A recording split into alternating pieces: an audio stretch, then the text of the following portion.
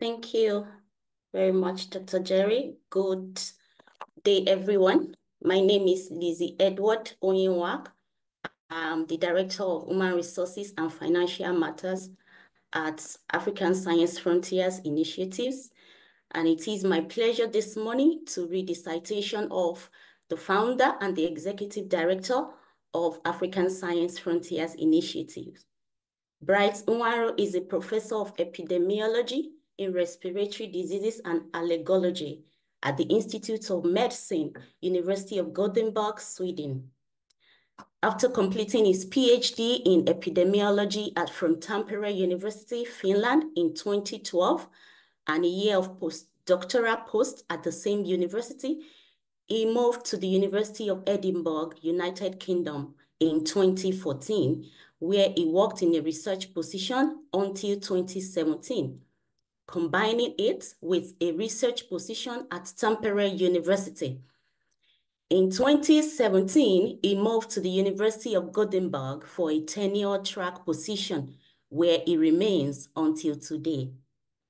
His research includes various clinical and population epidemiologic investigations into respiratory diseases and allergy in both children and adults. His research work has resulted in over 200 original publications in leading respiratory, allergy, and medical journals, which altogether have resulted in more than 11,460 citations according to Google Scholar. He is a recipient of over $15 million in grants for his research during the last 10 years. He teaches postgraduate courses in epidemiology and research methods in health and medicine, as well as various research and career capacity building courses across disciplines. Professor Nwaro is an adjunct professor of epidemiology at Tampere University. He was an honorary fellow at the University of Edinburgh, United Kingdom, until end of 2023.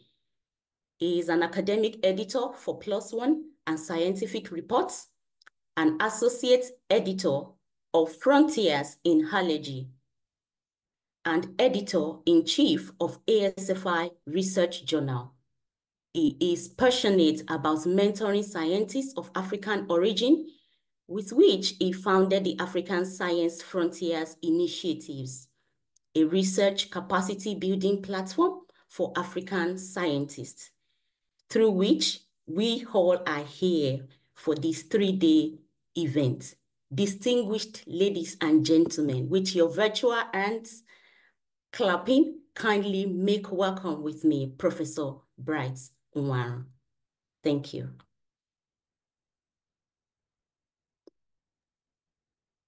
All right, many thanks, Lizzie, for that. Very encouraging citation. All right, ladies and gentlemen, the time has come. We have time to relax and go into our panel discussion. I have to say that one of the panelists, I've not found her here yet, but let me ask, is Professor Shokri in the house? If you are here, please just let me know so that I can identify you and give you the right for participation in this panel discussion. Okay, I don't see her, but we have to move on for the sake of time. Whenever she joins us, she joins us. All right. So, ladies and gentlemen, this is what we have this morning. I have seen Professor Gituro Wainana and Dr. Karen Arthur in the house. Welcome. I have given you a co-host right, which means that you can unmute yourself whenever you want to. And just for housekeeping, during the discussion, I would like all the panelists to open their videos, except if you have problems with your network, so that we can see you when you speak. So we are into this very important topic, ethical innovation, respecting the respectables. Well, that may not be a correct English word, but we couldn't avoid the temptation to use it, respectables. And I hope you understand what we mean by that. All right, so what I will do now is to read their citations. I will start from Professor Dina Shokri. You have the panelists in front of you, even though she's not here, but if she joins us along the way, we will know we have read her citation. Okay, so she's a medical doctor and she's a fellow of the Fermi Institute. She's a professor of forensic medicine and clinical toxicology and a former head of the department at the University of Cairo University. She is also a chair of the Department of Modern Academy of Technology and Information. She's the president of the Central Research Ethics, the Supreme Council of University Hospitals in Egypt, president of the Research Ethics Committee, Ministry of Health and Population, Egypt, chair of the Institutional Review Board at the Modern Academy of Technology and Information. She's a professor of human sciences at the New Giza University in Egypt. She is the president of the New Mediterranean Academy of Forensic Sciences. She is also, okay, I can see her coming in now. She is also the president of the Arab Union of Forensics and Toxicology, which is a branch of the Arab Medical Union. Professor Shokri joined the Scientific Advisory Board of the Office of the Prosecutor of the International Criminal Court in February 2014. He is a certified trainer in bioethics and certified forensic assessor for the Egyptian Accreditation Council. Professor Shokri is a roster in GRR and the UN Woman. In 2015, she got that award. She's the editor-in-chief of the Egyptian Journal of Forensic Sciences and Applied Toxicology. She was a member of the committee assigned by the Egyptian Prime Minister to issue the clinical trial law in 2020 and its executive regulations. She's a member of the Scientific Research Committee at the National Council. Professor Shokri has published several books and many papers in scientific journals. Ladies and gentlemen, I don't think we'll have a better member of the panel joining us this morning to discuss this important issue. And so that is the citation of Professor Shokri. Professor Shokri, you're welcome to this discussion this morning. I will come back to you in a bit to give you the right once I finish the citation. So let me go to Professor Gituro Wainaina. He is a professor of business analytics in the Department of Management Science and Project Planning, Faculty of Business and Management Sciences, University of Nairobi, Kenya.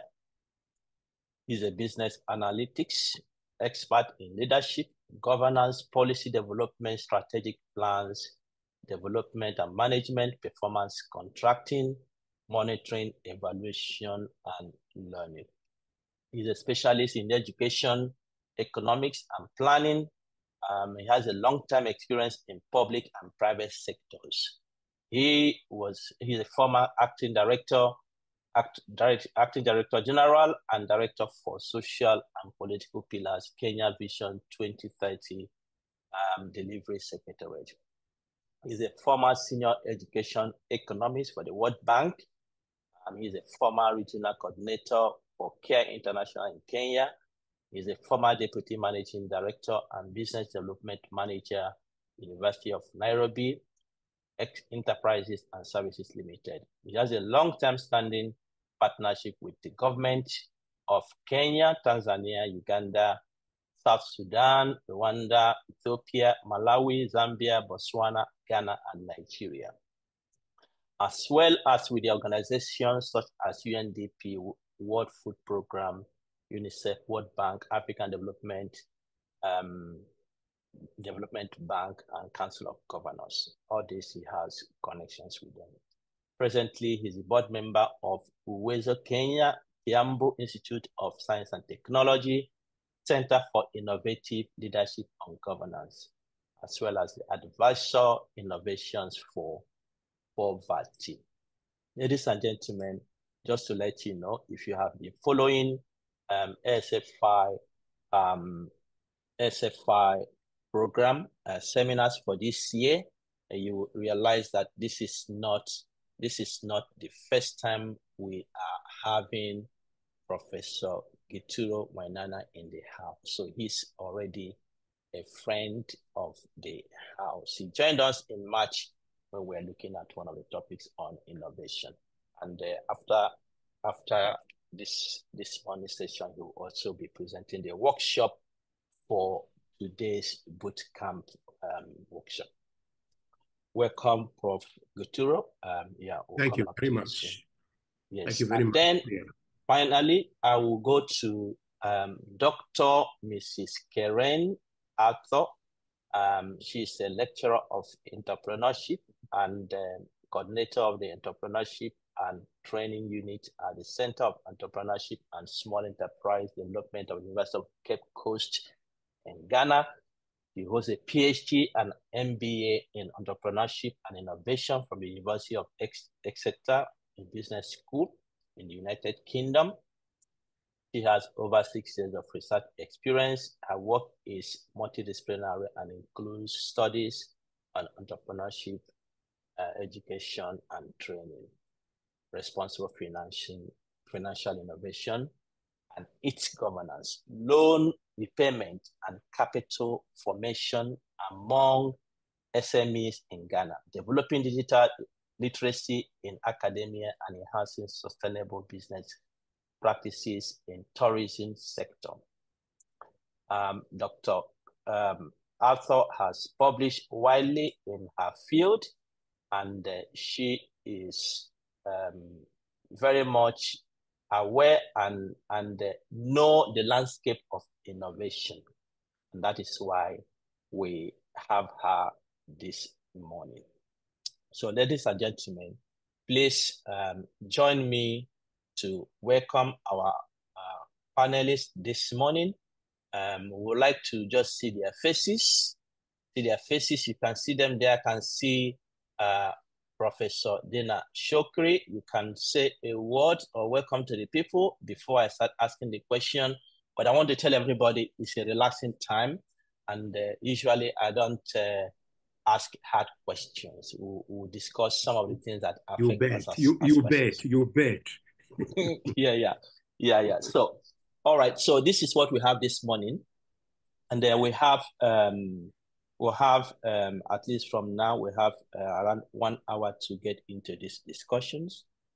We are going to do this morning. Sorry, I have my questions on the other screen, so I will be looking through while we go through this discussion. But let me go back to my presentation, and our panelists. I like this definition quite a lot from the University of Oslo. What is innovation? And it says innovation is new ideas that work. Innovation consists of processes that lead to a new or improved product or measures that will improve services or solve societal needs. Innovation is about adding value to society. So the first question I have, and I will go through the panelists one by one. Are you happy with this definition? Is anything missing from it? Or do you think you would like to adjust some things from this definition? Let me start with you, Professor Shokri.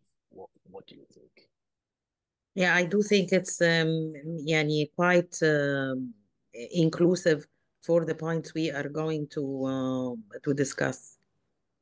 Okay. Professor Gituro, I need to see your video. I see your video is off now. I want it back. Yes. Yeah. What do you think? Do you like that one? Yeah, it's a bit chilly in Nairobi. Okay. So that's why I'm dressed this way. I probably would step back and perhaps start with the point. The last statement, if you can bring it back, what you have just put there. The last statement is very interesting, and I like it, perhaps. That's what I like. It really saying, and I think we should, and it's not a should, we must.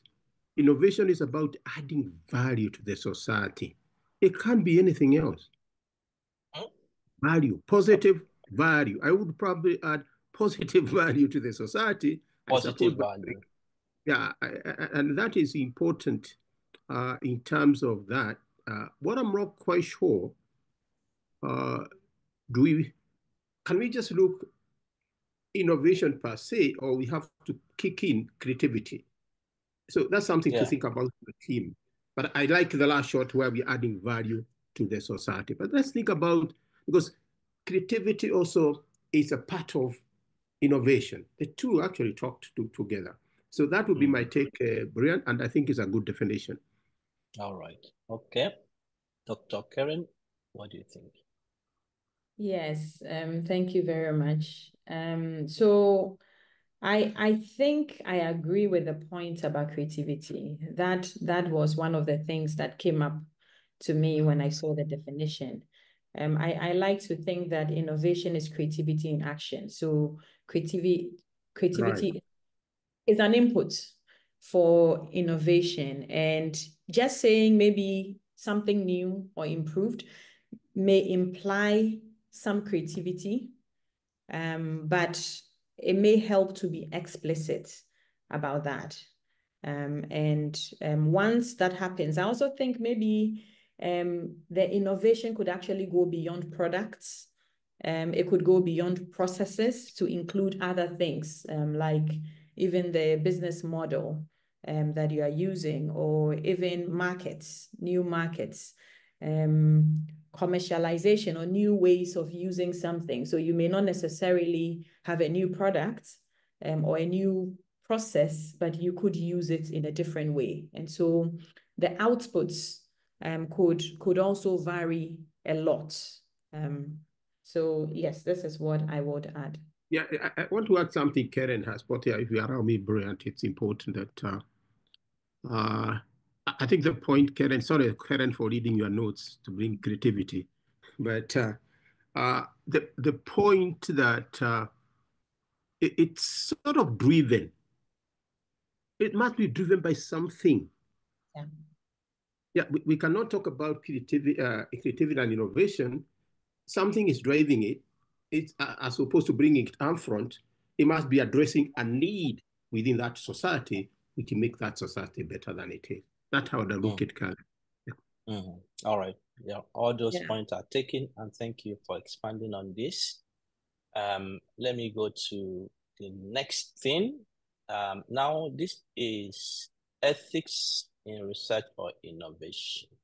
Here, you have several, and I mean, there could be more, several, will I call them principles or items or characters of ethics in research: integrity, objectivity, avoiding harm, human subject protection, confidentiality, openness, beneficence, intellectual property, informed consent, respect, I think that should be respect for colleagues, carefulness, responsible publication.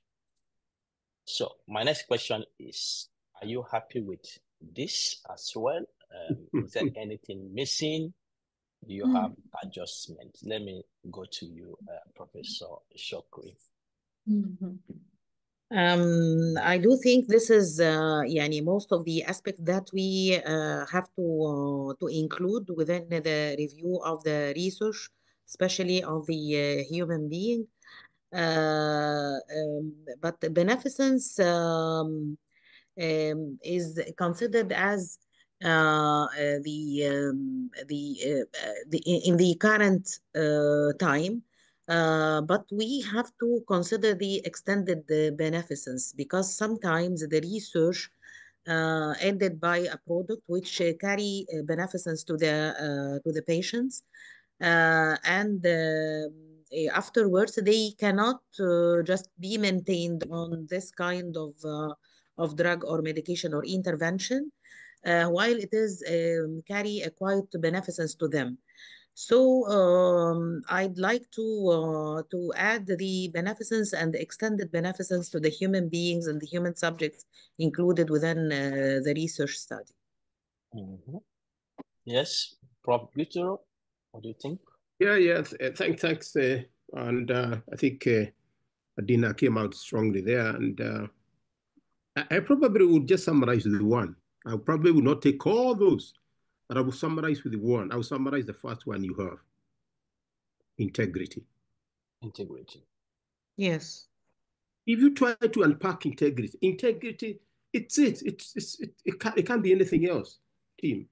And I probably use it a lot in the classroom. And I tell my students, you could be an A-class student, A-class of 90s, but you have no integrity, I have no time for you. So my thinking is ethics, integrity covers all these, because integrity is one which builds us. It's the one which will make us confidential. It's the one who will make us not say whatever. I think they're a bit many, with all due respect. I would summarize by one word: ethics. I would summarize by integrity. And you write this here, I did have a short presentation. And if you notice in my presentation, I had the word integrity. All the presentation just come from Dar es Salaam doing our presentation. He must have the word integrity. I think it defines us. It defines us. It defines what we do. Great. So, ladies and gentlemen, you have one word summary of ethics, Prof. Gituro. You can quote him, and if you run in any trouble, come back to him and he can defend you by all means. But I think the point you have made is really clear. I think I can now defend. Yes, integrity is very, very essential. And that happens often when no one is watching you, actually. Exactly, Brian. So exactly. What happens?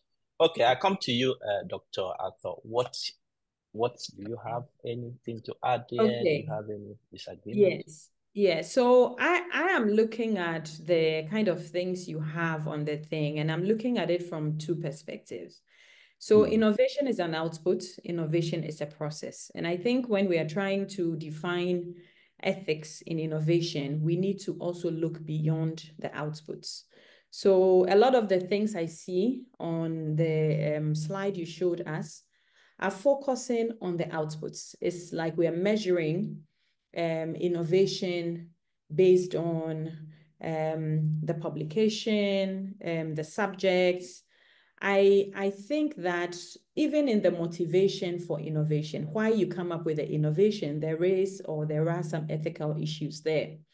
If your reason in coming up with an innovation is not right, then it could be something that is benefiting other people, but it's something that can be questioned.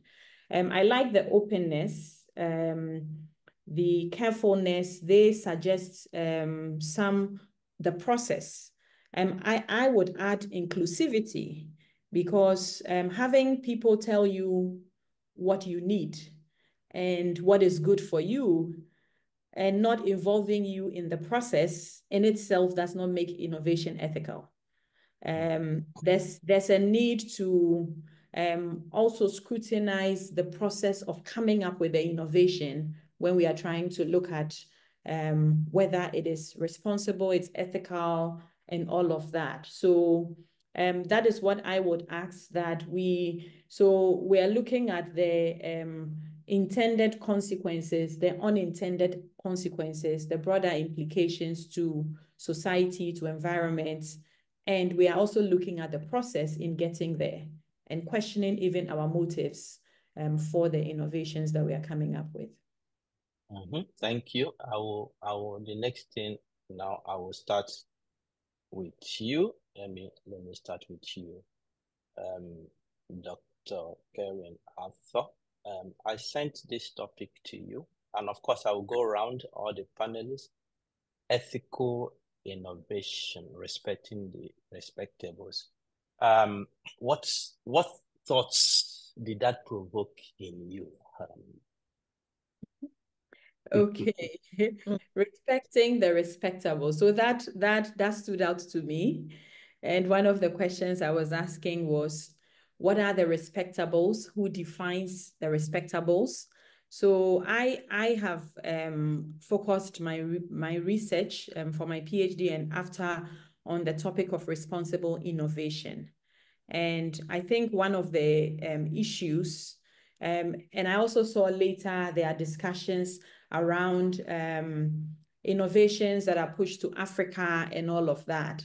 I think that there is a need to clearly define what these respectables are. And I believe these respectables may also vary and mean differently in different contexts. So in order to respect the respectables, we need to also understand the different contexts and how different things play out in different ways. But I think that the focus on ethics for me was good. I think it's a good start. And we need to look beyond the traditional definition of ethics, which is maybe working within the scope of the law, or maybe working within the rules set by your organization to a higher form of ethics, which is really your conscience and the moral issues around that. And that is a bit complex because then different people may have different moral values. And so how do we ensure that we have at least something that is accepted by most people? I think that there's still room to discuss some more and to define all of these, because definitely the law and the rules we already have are not enough. And for most innovations, you may not even understand the consequences properly as you go. Some of it in the application, the use, and all of that, new things come up. So I think that we are in the right direction in having this discussion now. Yeah. Thank you. Okay, Prof. Shokri. Yes, I What agree came 100% because the concepts vary according to the backgrounds, the culture, and the many other things that contribute as an environment for accepting the concept. So we have not to generalize, but we have to look at in different contexts according to the different backgrounds. Okay, finally, Prof. Gituro. Thank you. To you when you got the topic. Yeah, it's very difficult to put me among ladies because we have a problem as gentlemen. We can't chew gum and walk, but I'll try to walk as I chew. I didn't want to pick from two perspectives. Respecting the respectables. Respect is a two-way. In a way that if I have a research we are doing with the Professor Dina there, I expect respect from her, and she expects respect from me. I think it's a two-way, but more importantly, I think it's to have that heart or that space, as Karen put it, to respect the values of the other person. And I'm going to the GBT, whatever we call them. There they are. They have their own values. How do we do that innovation? How do we do that when we have that kind of people? And perhaps stepping back and look at our society, whether you're in Ghana, whether you are in Gambia, whether in Somalia, wherever, South Africa, very, very strong in African values against lesbians and gay. So this is a very interesting, very dicey. Yesterday, I was asked a very difficult question by a student, and she was really saying, how do you do research where the tradition is for circumcision of women, and how do you identify them to get your sample? But I was saying there's certain things you have to respect. So I totally agree. That is a key aspect of it. But I think what is important, as we said earlier, from innovation is what brings value in society. So if our innovation can bring change in the society for the better, then the respect will come. Thank you. I think that is important highlight. Yeah, I will look at this again because Prof. Gituro alluded to this, and I was coming to that question. You mentioned it again. Innovation is about adding value to the society. And so now, my next question, I start with you, Prof. Gituro, is innovation always good? You know, when you have short questions, they're very difficult to answer, but I probably will approach it from two perspectives. One, I think it's great. I think it's fantastic. It's a way to go. And I keep putting the word creativity around me for that. And because we have seen changes by innovation, creativity. I'll go to what in Kenya we call the money transfer, the M-Pesa, electronic money transfer. That's an innovation. Unfortunately, we didn't get the IP for the gentleman who came with it. In that perspective, right now I sit here, if I want to send money to the last corner you can think of this country, I can send it, which saves a lot of cost, which saves a lot of, we used to send by vehicles and God knows whether the money will reach the person. So innovation is good. However, it can also be seen if it's misused, if it's used for other purposes. And I don't have something right now. Perhaps I could be wrong, but during COVID time, this is probably no evidence, and therefore I would like nobody to challenge me in it. There is a suspicion that some drugs were really not really addressing that issue. So you see that innovation comes quickly. How do you get something in 2 weeks and it's in the market and you're there with respect to really treating COVID? So we need to be careful, and that's why Africa needs to come in very strongly. And I think you raised this in the question you had sent us. We must have standards whereby we look at this innovation, a team which looks at that, what does it mean to the society? And that is, but it's by and large, and it's a bit, not so much. I think there are more benefits for innovation as opposed to it. And what I'm looking at is, perhaps if you get innovation, like you go into the society, which addresses some of the challenges Africa is having. We are terribly, terribly food insecure. African continent is terribly food insecure. How do we then see that coming is innovation, really not going to GMO, because we know the impact of the GMO. So that's perhaps the call where we have to be very careful when we deal with innovation. Okay, all right. As you said from the beginning, it's quite a tough one, but I have to ask you. That is my duty to ask the questions. Let me go to you, Prof. Shokri. The same question: is innovation always good? I don't think this, because sometimes the implementation of such innovation might be not good, or might be in sometimes harmful. And if the innovation is quite absolute, there is no restriction or limitation of the uses and of the ethical concern within this innovation, sometimes it turns into a disaster.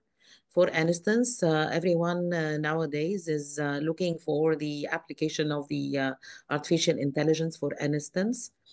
And we see a lots of harmful effects in medicine, because I'm always having the example from the medical practice, that there is a loss of viruses, for instance, and sometimes the inclusion of the harmful um, sites that may impede the health of the patients. Sometimes you just retrieve the information to treat the cancer patients, for instance, and it run into a disaster because this information is not the one that should be implemented within this patient, and so on.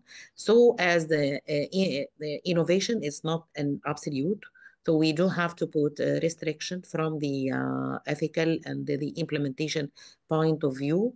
And of course, it should also guided by some kind of awareness to the people that they are going to use this innovation in order to be directed in a proper track that will lead to a good outcome. All right, thank you. I think the last point you were making is very important.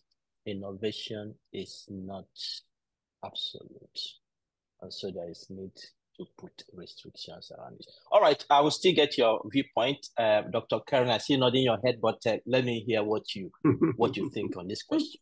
Yes, I agree that innovation is a double-edged sword. I know in the definition it's talking about societal good, but I think that the question is, why innovate?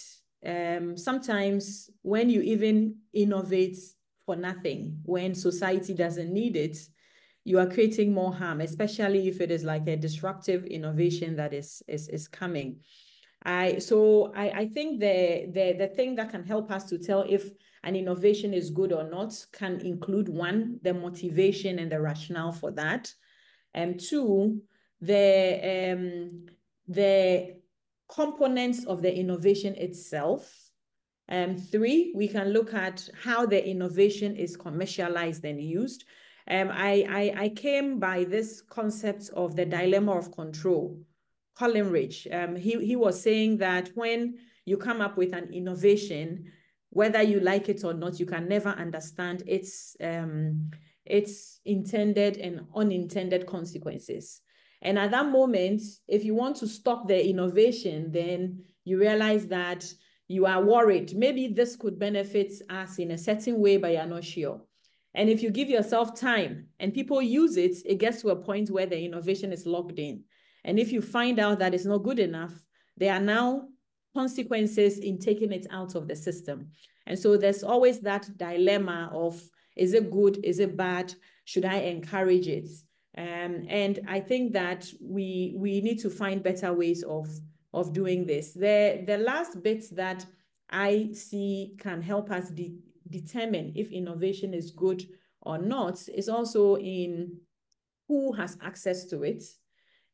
Is it making one better than the other? Inequalities, power imbalances, all of those things are things that could help us know if an innovation is worth investing in. But I think the last thing for me is also in the definition of innovation and how we associate it with a lot of things in business. So things like commodification, consumption. And so it's like, even when there are no issues, we need to be doing something so people would buy more. That concept in itself is of concern to me. And I think all of those things, sometimes it's good to just stop and be slow and allow things we already have to work. All right. Thank you very much for your thoughts on that. Because yesterday, the first keynote speech we had, this professor alluded to the Swedish man who set up the Nobel Prize, Alfred Nobel. He invented the dynamite. And dynamite was used, when he invented it, was to, in this part of the world, they have lots of rocks, so if they want to set up high level building, they have to break the rocks And so he developed the dynamite to be able to help in breaking those rocks so that the buildings can be, put in the right place. But after he did that, people took it up and started using it to blow up human beings, and that became really a sad moment for him. So before he died, he had to set up the Nobel Prize to really recover maybe his integrity or the mission he had before, so that instead of destruction, peace can be in our world. So those who have contributed in one way or the other, medically or in society in different ways to bring peace, awarded this very high, I don't know, maybe some of us here would like to have that award sometime in life, and Nobel Prize.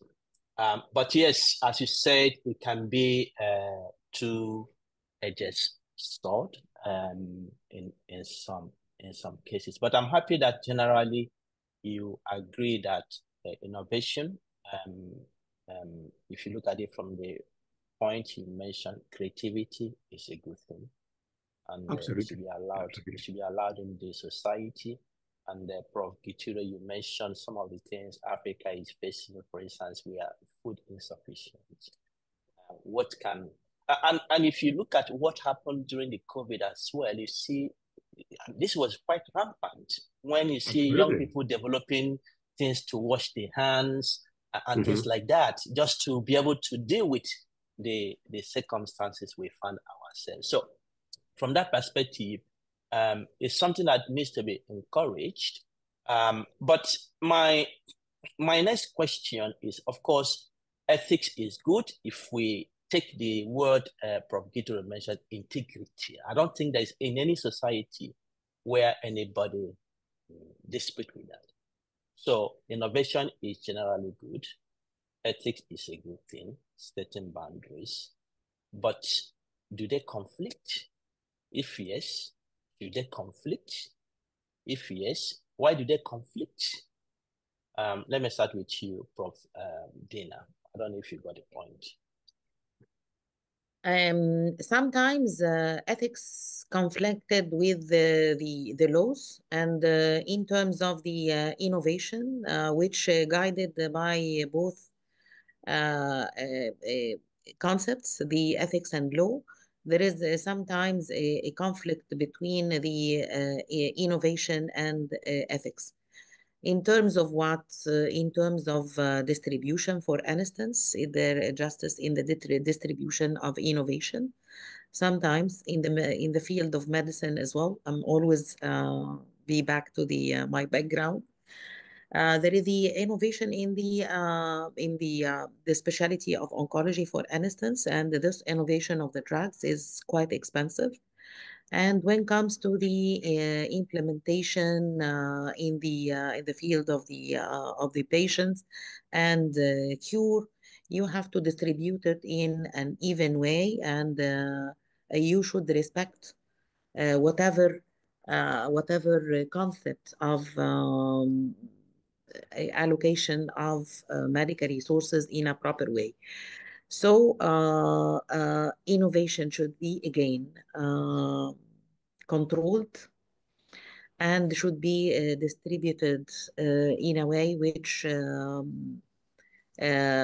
assure the ethics and the beneficence for all, in order not to create some kind of the conflict of having such a great innovation, but it doesn't reach to the people they need. All right. Thank you. Okay. Yeah. Dr. Karen, yes. Are they conflicting? They sometimes conflict, but they can also live in harmony. If only the stakeholders are able to put in place the right structures and can control their thinking process. So the conflict usually comes in the different perspectives that the different stakeholders have. The innovator has his or her own perspectives in terms of what they want the innovation to do, and all of that. But sometimes may not be seeing beyond maybe their world. The conflicts especially would come in maybe the individual interest versus the societal interest, and also the environmental interest.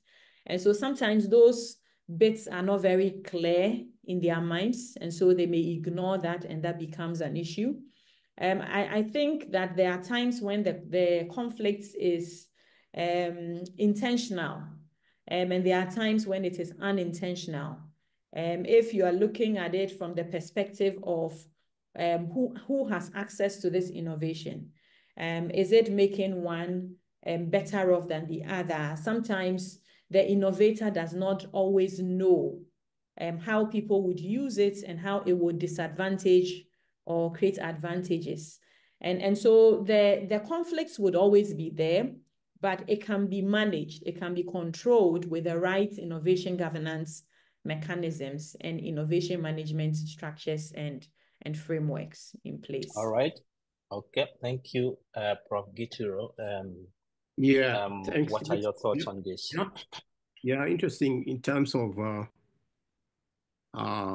looking at ethics and innovation. I probably put in integrity, ethics, and ethos.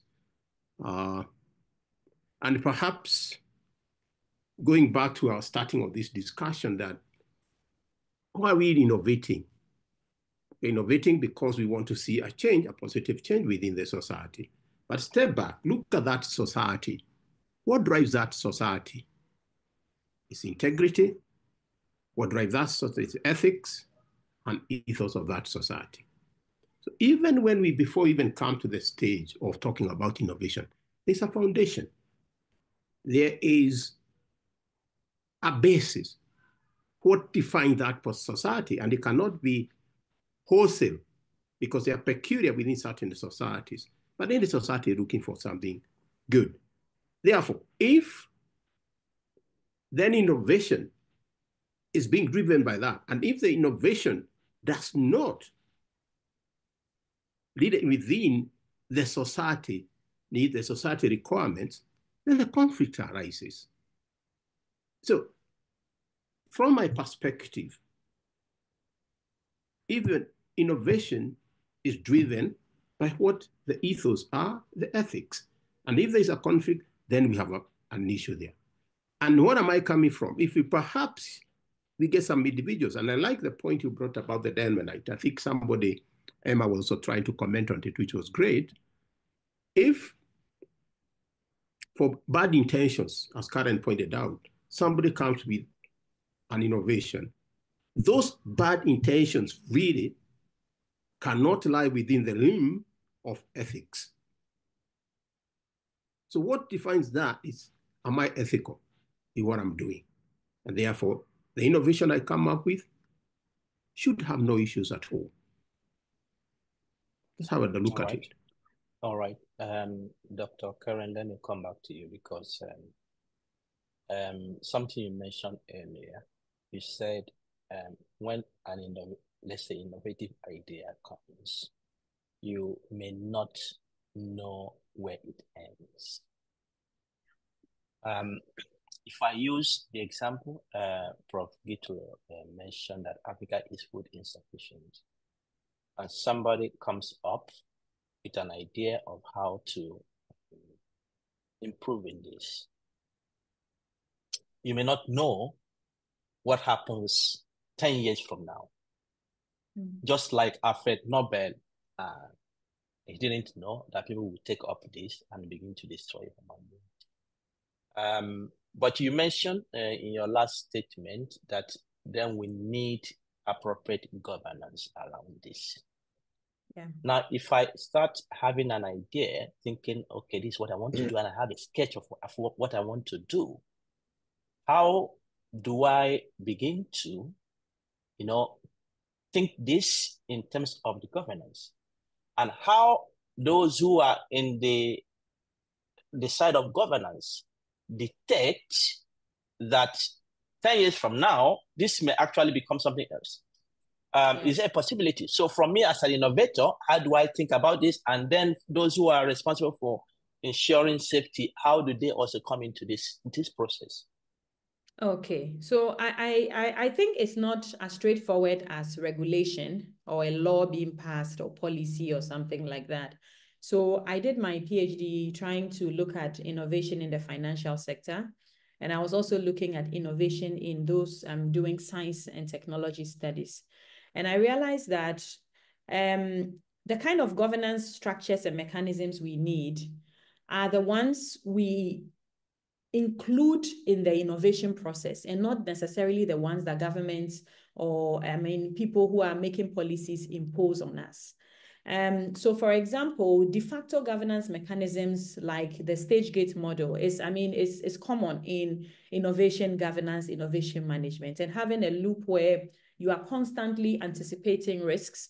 You are probably bringing in multiple people and being as inclusive as possible, because if you can't think of ways it can be used, someone else may come up with an idea you haven't thought of. So if you are able to include as many diverse views as possible, you are likely to better understand this, but to also have structures that allow you to reflect more deeply the so what, the why, and to try and get to the bottom of multiple levels of the innovation, as well as having a system that makes you as responsive as quickly as possible, so that once you see trends that this innovation is going in a certain way, you know how you can quickly come in and take action to avoid, more damage being caused.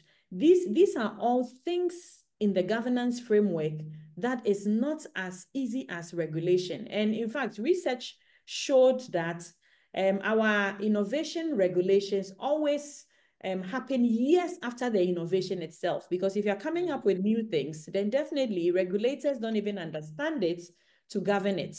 So I concluded in my research that we cannot rely on just policies, etc.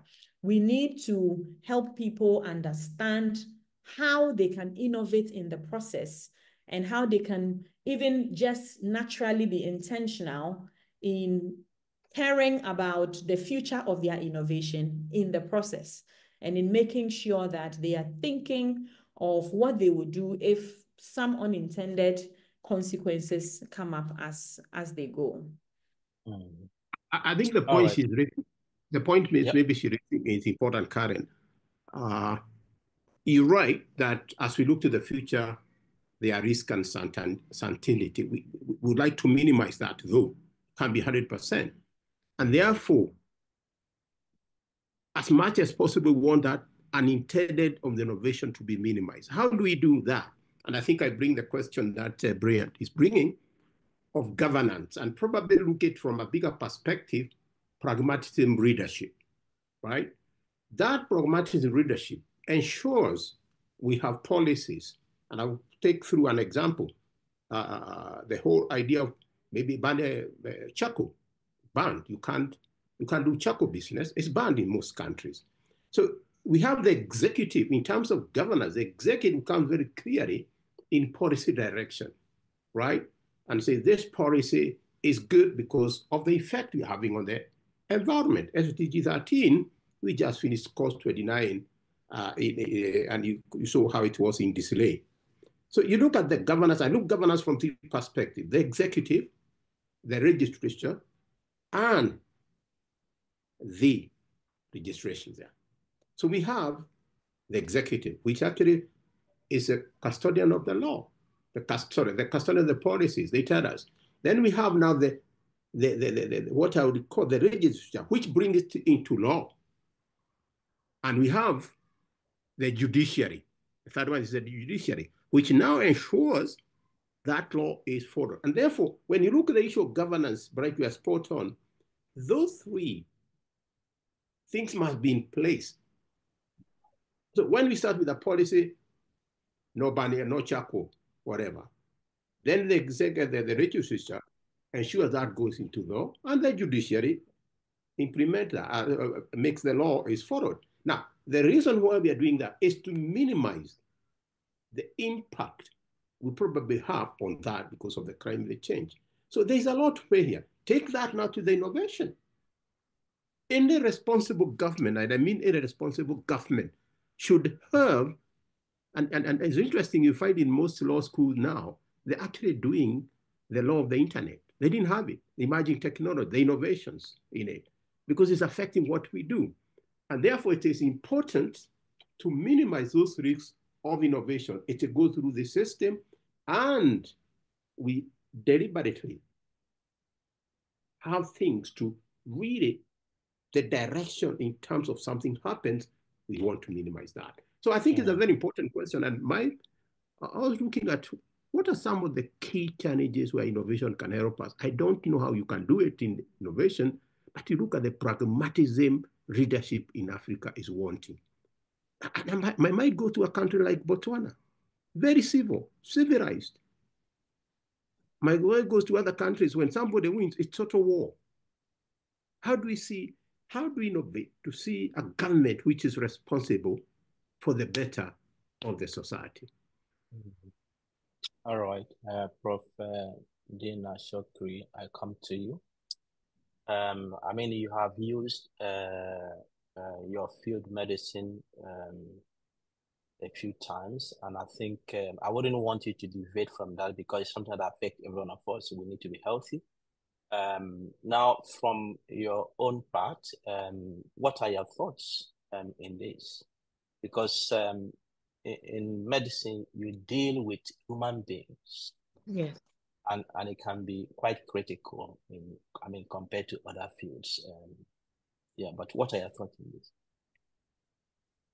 You mean the governance within Yes. the context of innovation? Yes, Yes. I totally agree. The process should be from the start respecting the outcome. For instance, when it comes to the innovation, of course, it is sometimes it's not controlled and just an idea came to your mind and then start to put your innovation. But when you just put a delineation or some kind of outlines for what you are going to do as a process for innovation, you have to consider many things. Consider the ethical principles, for instance, in order to put from the start the plan that will be of beneficence for the community and for the population as a whole. The other issue, I just borrow it from Karen's discussion. You have to include different opinions, and this is might open your mind to some aspects of this kind of innovation and how we are going to implement it in a proper way. And finally, the role or the step of policies and the regulation, it is mandatory. And putting the ethical and moral codes of how this innovation could be implemented on the ground. All right. Ladies and gentlemen, are you following this? Are you happy with what is going on? You are very quiet. Anyway, of course, I shut you all up. But let me see your reaction. Give me thumbs up. If you're enjoying this, let me see a thumbs up. They're very good in the chat box. I'm reading them. They're very interesting. All right. Okay. Yeah.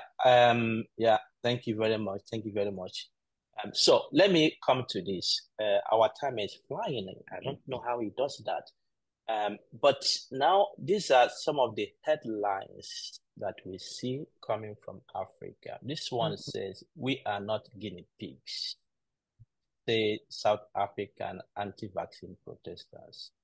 Medical colonialism in Africa is not new. We are not guinea pigs. Not guinea pigs. Activists slam Europe for dumping on Africa. What is the problem here? What are the issues? Let me start with you, Professor Dina Shokri. Okay. Of course, when it comes to the medicine, the concept of being a guinea pig is always there. The human beings always think that why you tested this on me. This is why there is a lots of international codes of ethics regarding the research on the human beings. And then comes to the local policies. We do have in my country, for instance, a law number 214 for the year 2020 regarding this issue in particular. This might impede the innovation in the first place because the people just see themselves as rats or guinea pigs, and they are going to be a subject for the experimentation, and sometimes they didn't see the benefits for themselves or even for the community as whole. So in order to be stick to the ethical code that nobody is going to be a subject in an experiment which is not of a value to him directly. I mean, sometimes the innovation started in the Western countries and then come back to us as a part of the recruited subjects for the clinical trial or the experimentation on the human beings. So we have to put it into mind when you are going to evaluate or review this protocol for research in your country, because I'm part of and the president of one of the research ethics committees or institutional review board with the Ministry of Health in Egypt. We put into mind this aspect, multidisciplinary and multi-center studies. Is it beneficial to us? This disease is commonly encountered within my country. If the beneficence and non-beneficence is quite anticipated, the risks and benefits is quite present within this research or not. Just to put this, we have to balance two things. We have to contribute in the beneficence to the others. So we are not always a guinea pig. So we have to have the initiative to be part of the innovation. And on the other hand, we have to just ensure the safety from the health perspective as well as from the ethical and moral perspective is always there while we are implementing this kind of innovation and research for the innovation. Mm-hmm. All right, I come to you, Dr. Karen. Let me show this again. I think the participants want to see this. Okay. There is a lot of this coming. I mean, if you go to the internet, you search, you see a lot of this. Africans are crying so much about it. You don't hear so much in Europe, maybe in Asia or in South America or in America, but Africans are crying so much about, even campaigning on the street, marching. So Yeah. what is the problem? What have you found that is the problem? Yes. So I mean I can understand these comments, and I think that they are all depicting this issue of inclusivity. Some of the questions that came to mind was, who even defines innovation? In our research papers, the ones we quote, the ones we tend to establish some of these things, most of them come from the West.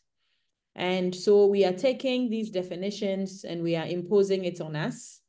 It goes beyond even the definition of innovation to now who determines what is good for us.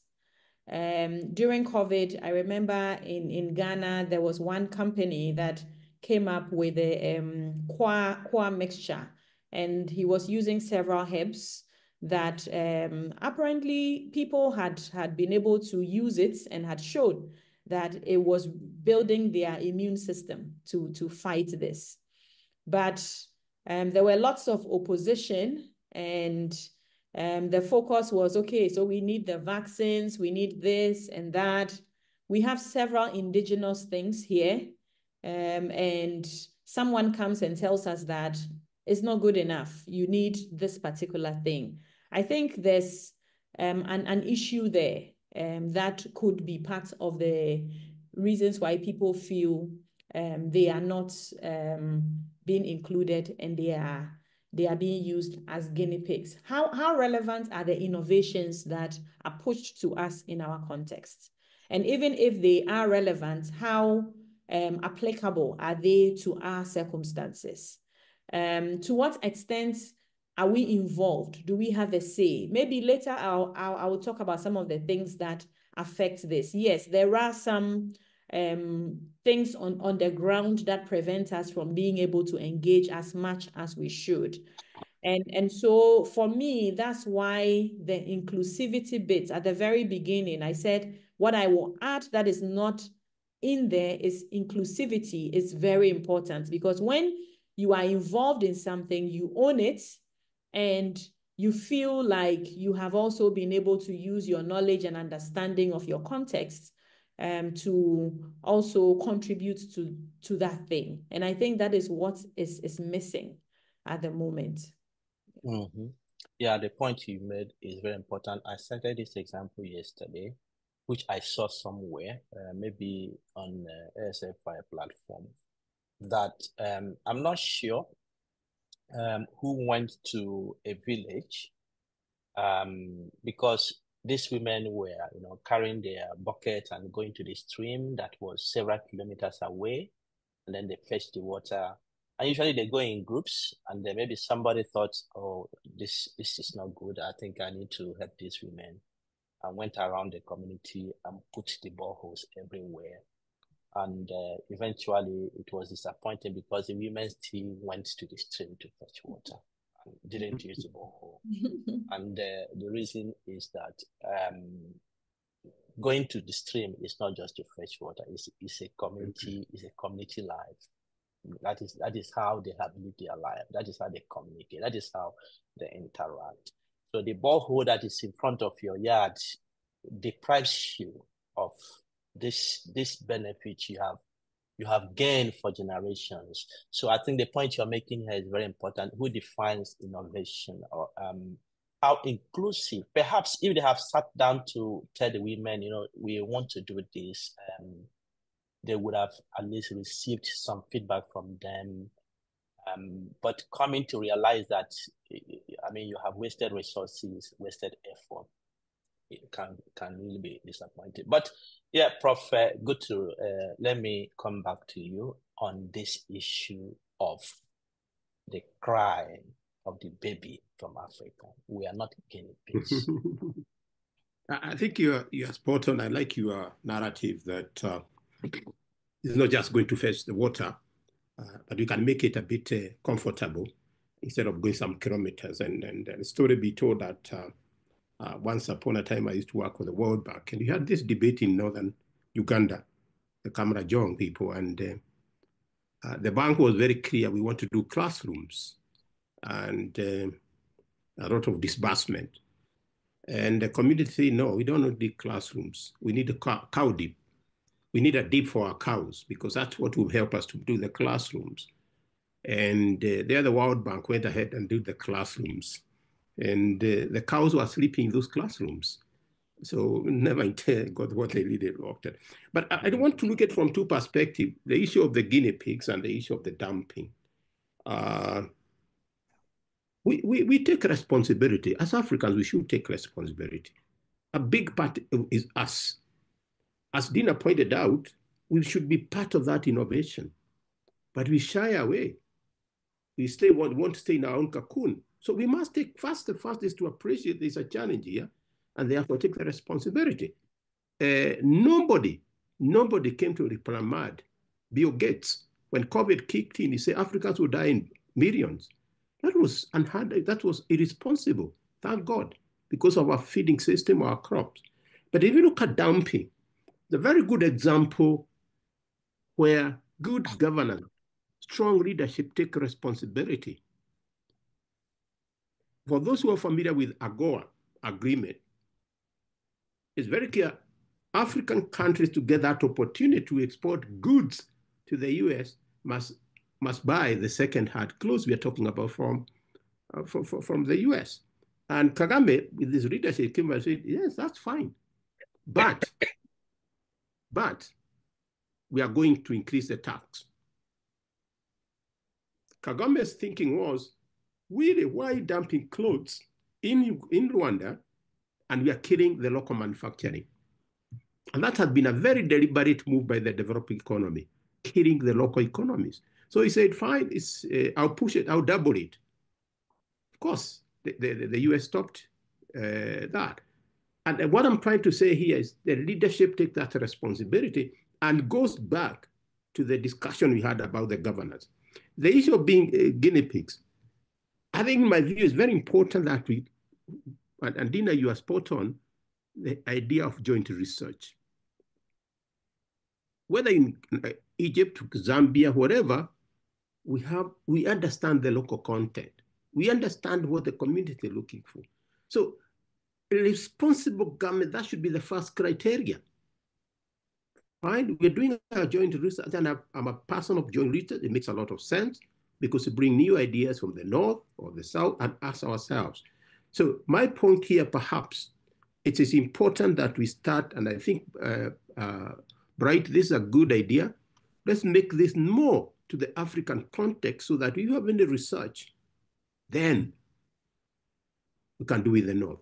Indeed, who understand more challenge, who understand the challenges in Africa than we are? We researchers here. But I think we have let our continent down, as whether you're in medicine, whether in whatever, we probably need to step forward and engage more in terms of doing research. And probably something we adopted when I was in government. Fine, looking for development space. We said, fine, we have these people who perhaps can come and work together as a team, but 40% of the work which must be done must be local content. It must be local content. For example, if we are doing research, why can't we say among the researchers, 2 or 3 must be from Africa? And that can be a responsible government that can be put very clearly. You want to do research in Africa? Then these are the conditions. So yes. No wonder you see those kind of statements because they just walk over us. All right. I think this is also an aspect that we need to discuss deeply because there are several things that can happen when you talk about joint research. But I agree with you.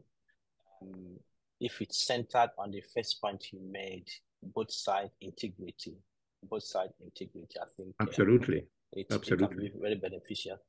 My timekeeper is telling me I have 5 minutes, which is a pain, because I still have some things that we need to look at. But I will give you a few seconds to look at this. I will start with you, Professor Dina Shokri. Can ethics be an impediment to innovation? How? Why? I will go through you, and then I will come to my last question later after this. Okay, let's, Professor Dina. Yes, ethics, of course, is quite important, not only for innovation, but the interaction, the human interaction within the context of the practices. So everything should be guided by the some kind of limits. The limits should be stated in the first place, and in order to have the goal of what you are going to do or you are going to innovate. And one of the issues that I'm usually confronted with, that sometimes, especially in the young generations, the innovation is quite absolute. There is no room for such innovation, and they always يعني see the innovation that it's by itself is a quite good things, and no need for other restriction, and any of the limitation that we put in terms of the ethics is considered as crippling a process for what they think for. So I do think that we have always make balance between the crippling limitations for innovation to be out of the sky, and how we can use some kinds of codes or of controlling aspects in order to put this innovation in a proper way. Okay, thank you. Ladies and gentlemen, there will be time for questions. I'm not reading the chat. I'm not reading it because I don't have the energy to go between. But if you have any question, you have any contribution, I will take a few, and I will take it first come first serve. You can put up your hand there. I will come back to that later on. But let me come to you, Dr. Karen. The same question. Can ethics be an impediment to innovation? Okay, so I think ethics should not be an impediment. What could be an impediment would be the kind of policies we put in place and how we enforce it. I emphasize user centricity in innovation. So there's a need to actually understand your users and to take care of them in coming up with innovative ideas. And this includes the society and the environment. They are all stakeholders. So actually, ethics is good for innovation. I think I saw in the comments something about society kicking out your innovation if you don't put in place the right ideas. It can't last. So in a way, ethics is actually good and sustains innovation. But we need to be flexible because we can't understand it all. So it is in the governance and how we go about the governance. And I think regulation is not the way to go, where you are only coming up with policies. We need to experiment with other forms of governance that gives power to the innovators themselves so that they regulate themselves aside the other things. That way, it doesn't become stifling. It's rather for the good of society. Yeah, I think that is quite important because last week we received a circular in my center, and my boss was emphasizing it. She's doing lab work, so she works with animals, but I work with human beings. We have clinical samples we collect. But the Institute sent out the circular that there is what they call secure environment, where you need to put your research data, you need to put it there, you need to analyze it there. And then she said, everybody, Bright, you and your group, you're working with human samples, you need to do this. So I looked at it, and the next day she asked me, have you started looking at it? I said, well, it's not that simple. Goodness. It's not that simple. You see, you can bring these policies, but practically you need to think about it. It's not simple to take my data. This can take more than a year to do that because we have which data have been collected over years. And the fact is that what structure is the system? What structure do we have? Okay, so I think I like that part you mentioned about the responsible governance. Okay, Prof. Kituro, let me come to you too with some question. Can ethics be an impediment to innovation? Indeed it can. Indeed it can. And if it's in conflict, if the ethics, if the innovation is not in conflict with ethics of the society, then there's no problem. But if innovation is in conflict with the ethics of the society, it can't go nowhere. So it's important as we do innovation, and it's great. I think we're all saying it's a good thing to do, but we must also realize, and I keep repeating this like a broken record, we must realize that it has a purpose. There's a need for it. And that need is to make the society better than it is. my bottom line is what drives anything we do. It's the integrity we have within the society, it's the ethics we have. Whatever happens and is in line with that, then there will be no impediment. There will be no conflict. All right, I have gone over my time with 2 minutes, but I have to ask this. There's no how we'll end this discussion without asking this question. I hope it is my last question, but moderator or our timekeeper, don't be offended if I ask the second one. So this is the main thing now. We have been talking about this. So I will go through the speakers to ask them the most important question. From all we have discussed now, what is ethical innovation? So let me start with you, Professor Gituro. What is ethical innovation? Perhaps unpack the two. Ethical, it has to do with our values, being ethical, doing the right thing. Last year, I was in Hamburg last year in November for a week conference, and we are given a train ticket. For 7 days, nobody checked whether we had the ticket because they are ethical. They know you not get to the train without the ticket.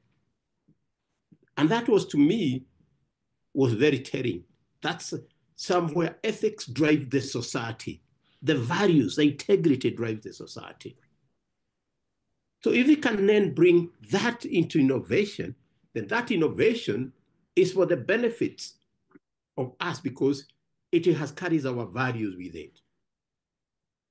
So they are related, but I keep saying the one which drives the other is what this ethics are all about. It's what the society is all about. That drives the innovation. Yeah, Prof. I mean, this may be funny, but the example you have used makes me to remember when I lived in Finland, we got a story of this African boy who was dating a Finnish girl, and then he did something that was against the law, and the girl called the police that her boyfriend was doing something wrong, and the police came and arrested him. And after some time, she went to say, "I want to bed my husband." So you can imagine. All right. So values of the society. All right. Let me come to you, Dr. Karen. What is ethical innovation? Okay, so I would say that ethical innovation is innovation that does not compromise the well-being of the vulnerable in society, future generations, the environment, stakeholders who cannot talk, but also are impacted. It's about innovation that does not exacerbate existing inequalities. Ethical innovation acknowledges power imbalances in resources, and makes sure that in the process and in the outputs, people are not disadvantaged because of what they have or do not have or bring to the table. It really is about innovation that is flexible, but also has the needed structures in place to ensure that we can understand where the innovation is going, and we can act quickly to make sure that the original purpose of innovation, which is benefits to society, to environment, is upheld. And at the end of it all, it is the kind of innovation that also is not transactional in nature, but also highlights the relational aspects, is concerned about care to human beings, care to society, care to environments. That relationship aspect is not missing, but is at the core of everything that is done. All right. Finally, Professor Dina Shokri, in your own word and your own definition, what is ethical innovation? Yes, ethical innovation is from the start. We just put a goal that carry a beneficence for all. So when it comes to the first preliminary delineation and the consolidation of the idea, we have to put the beneficence for all and the fairness, of course, for the distribution of the outcome of this innovation. And then we have to put within the context of the process of innovation, put the ethical rule. Did I'm going to test it on whom, and this test will finally bring the results that I can implement this innovative material in a proper way or not. So simply it is the innovation that goes to the human beings and in a fair and equitable and benefits for all. Thank you. Thank you. Okay, I have to ask you to give me your final thoughts, because the topic is in two parts: ethical innovation and respecting the respectables. In a few seconds, from the discussion we have had now, what are your final thoughts about that second part, respecting the respectables, and within the context of Africa, the implications that may have for innovation? Let me start with you, Dr. Karen Arthur. Okay, thank you. So my final thoughts, I agree with Prof. Gituru that we need as Africans to wake up. I started earlier by saying we need to even define what the respectables are. I think Africans need to better understand their context so that when we are in discussions, when we have that opportunity, we know what is within our society and the realities on the ground, and to use that knowledge to shape innovation. But even most importantly, I think we need to find ways to have our own resources. We need to create our own research that define these things for us. We need to create our own platforms where we are thinking of innovations that work for us, innovations that are linked to our people. We need to allocate resources to support these kind of innovations. If funding for innovation is coming mainly from the West, definitely the West will tell us what they think we should do and what is good for us. But if we have our own resources, financial, infrastructural, human, all of that, then to some extent we can also contribute. And the last thing is we need to create systems and structures that would guide us in the innovation process so that we can be as ethical as possible, but we can also do that in a way that would be beneficial for our people. Thank you very much on that. Professor Dina Shokri, your final thoughts on respecting the respectables.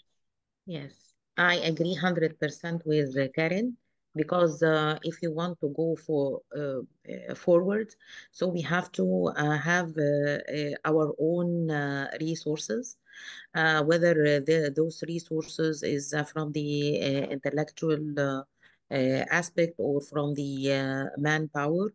Or from the institutions that govern this innovation. So if we do have resources, so we can just put the innovation in a proper direction that suit us, not it is exported from the outside, and then we just follow what they want, not what they need. So we have to have our own destiny by shaping our future according to our needs. So this couldn't be achieved except if we work from now to have our own vision and implement our own vision to shape our future. Thank you. And finally, Prof. Gituro. Yeah, I'll pick from what Dina said. Yes, Dina, thanks for bringing that to our vision very strong on our way forward. But let me step back. Karen have a different view of funds. It's always used as an excuse. I don't think funding to me is a problem. coming with a good bankable project is an issue. We don't want to sit down and think through, come with something which, didn't I say, addresses the challenges we're having in Africa. 4 challenges: food insecure, deficiency in the infrastructure. You want to go to Cameroon, to Nairobi, you have to go to Europe. Thirdly, water, we can't have water. Fourthly, responsible government. If we have, that's what is killing our society. Now innovation kicks in. That's how do you do smart agriculture. If an information, and no doubt here, my brother, and everybody here, the issue on innovation is a must, but must be directed by what is challenging our society. AU, as a European Union, has a responsibility, and I think we need to knock and push to them. How can we, at this stage, be importing food? Research, money can be found. We spend a lot of billions, Karen, with all due respect, we spend a lot of billions in doing elections. It's safe for research, but we must, as scientists, we must, as innovators, we must, as academia in Africa, demonstrate that this will bring food security in Africa. That's what I'm taking. And last one here, very interesting. Yesterday, Nairobi University, where I teach, has a Silicon Valley Innovation Park, and it's just about 36 million US. And this is addressing the issues we're having of unemployment in Africa, the youth. How do we get the university youth? This money is already found there because we had to push for it. So Karen, I hear you, but money follows good projects. Let's think through, let's leverage on emerging technology, leverage innovation, and we can change this continent. Thank you very much. Thank you very much, Prof. I think that is a very vital point, and I've heard it actually also from industry players who ask, I don't know what the researchers are doing, so I don't know what to form. Right. And that is quite important for us who are here to note. Okay, I have one hand. My time is, and they're knocking on my door. I have Samuel Abanibe. If you can make it brief, let's see if you can answer your question within the scope of what we have. Yes, please go ahead. Yeah, thank you, Prof, and thank you for the panelists. This is very engaging and very inspiring. And of course, as a scientist myself, yeah, I've been thinking through what and what we need to be to get done to make this thing really work. Now, I want to take it back to the panelists, especially Prof from Kenya, that the issue of governance has been a challenge personally to me when you talk about doing innovations. And ethics is one of the key things that we know as scientists. Can we take the concept of ethics back to the governance? Why we teach them or preach to them the gospel of ethics so they can help us to manage our funds. The funds are there quite well. The funds are coming up from different angles. But I see the angle of ethics as a challenge to our governance, to our leaders in Africa. And they are the one actually impeding scientists not to do what we need to do at the right time. So I have a lot of issues on this, but I want to rest my case for now. Thank you very much for this panel.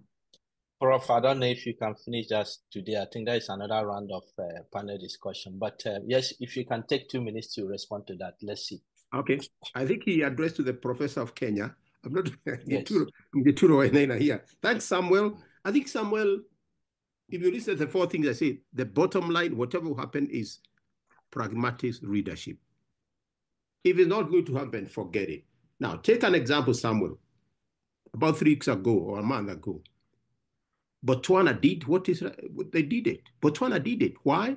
Because the people, and this is why we need to go back. We must provide civic education to our people. That's it.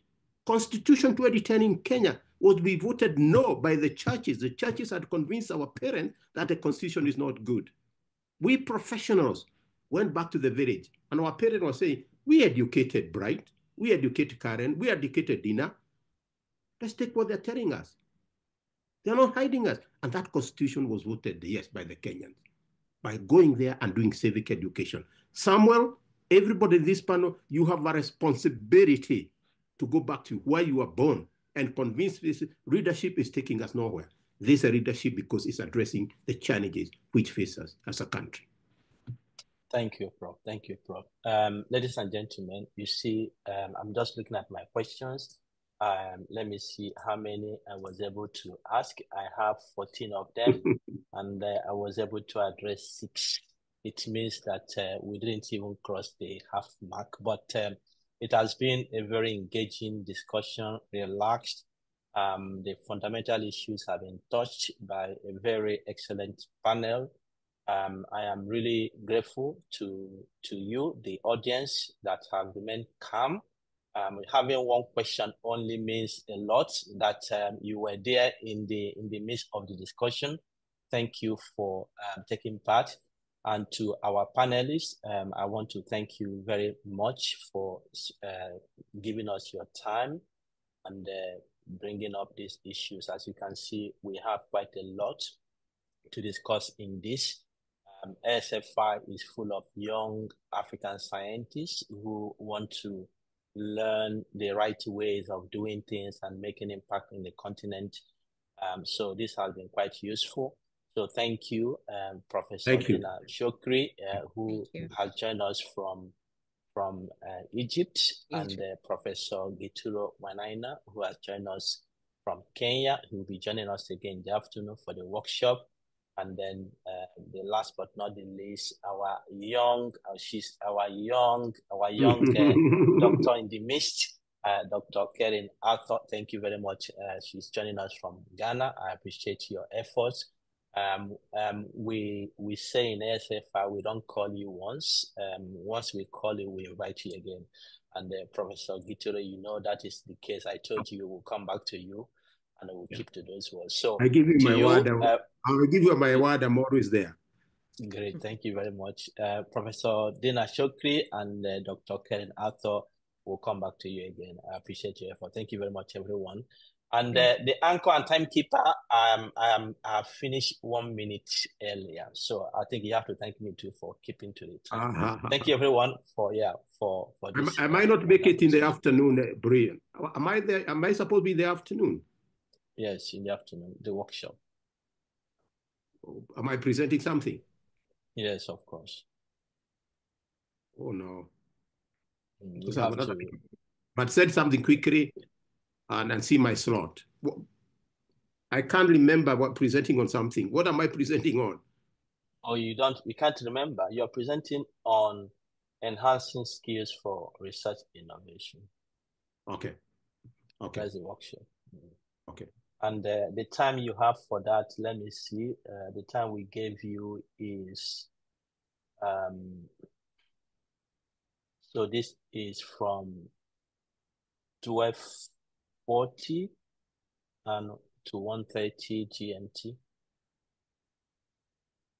We already passed. Here is already, okay. GMT. Here is already.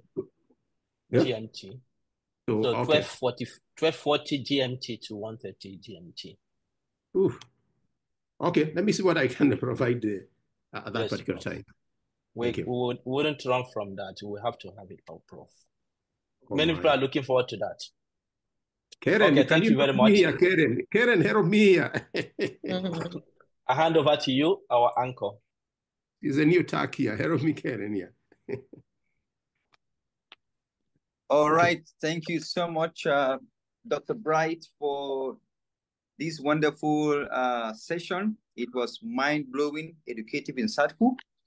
And you could see the question, very insightful discussion. Indeed, it is very insightful discussion. Thank you so much, all our panelists, and thank you, Dr. Bright, for your coordination and was able to bring out the best out of them.